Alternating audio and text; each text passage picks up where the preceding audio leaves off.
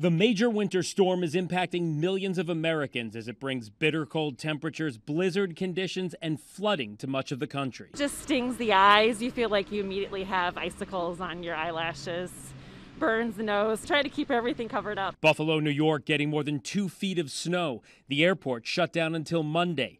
2/3 of emergency response vehicles are stuck across the city, and officials are warning residents to check furnace vents to avoid carbon monoxide poisoning. It is life-threatening what is going on as we speak in Buffalo. In Kentucky, more than 700 vehicles were stuck on a 14-mile stretch of I-71 after an emergency highway closure. We were able to evacuate most by shutting down the interstate and turning them around. Now, we can get some of those that are stuck northbound, but it's going to take some time.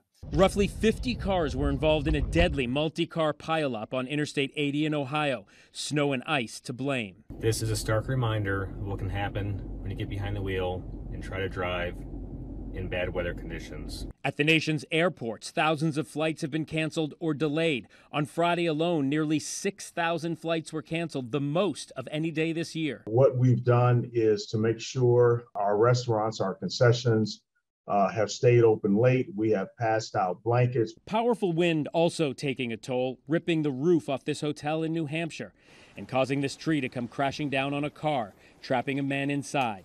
First responders getting him to the hospital. They say he's doing well. Phil Lipoff, ABC News, New York.